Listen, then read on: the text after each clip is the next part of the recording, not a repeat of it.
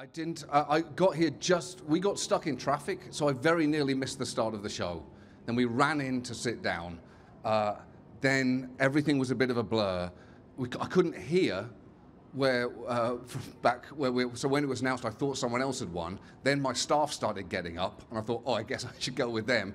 Then I met Steve fucking Martin, and everything left my mind, to be honest. I've never met him before, so I totally blanked after.